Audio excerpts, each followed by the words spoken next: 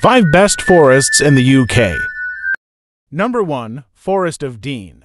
Sandwich it between the rivers Severn and Wye like a little island, this swath of ancient woodland packs in 20 million trees wild-roaming boar. Picture postcard villages and rustic scenery that inspired J.R.R. Tolkien to write The Lord of the Rings.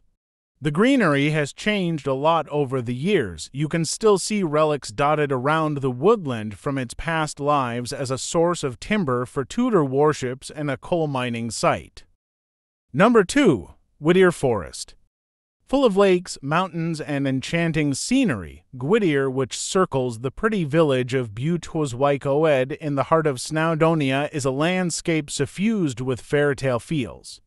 It's easy to get lost in its woodland canopies full of moss-covered tree roots, lichen-encrusted rocks, thick blankets of climbing plants, and tiny brooks flowing from jagged rocks. Number 3. Grizedale Forest.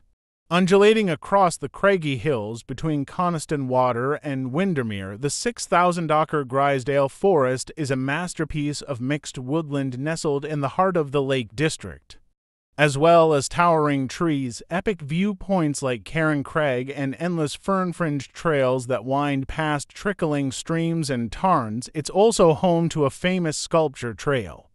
The characterful sculptures were one of the first woodland sculpture trails in the country and are all made from natural materials.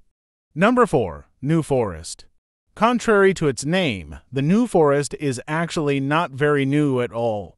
Created as William the Conqueror's hunting ground and featured in the Domesday Book, the New Forest is one of the largest remaining patches of pasture land, heathland, and forest in southern England. Covering just over 200 square miles, it stretches from the Solent all the way up to Salisbury. It's a beguiling, wild tapestry of woodland, heath, and shoreline. The place is packed with walking trails and dotted with pretty Vicar of Dibley-style villages like Lymington, Hordle, Brockenhurst, and Bewley, so there are also plenty of places to stay and refuel while you're there. Number 5. Ashdown Forest.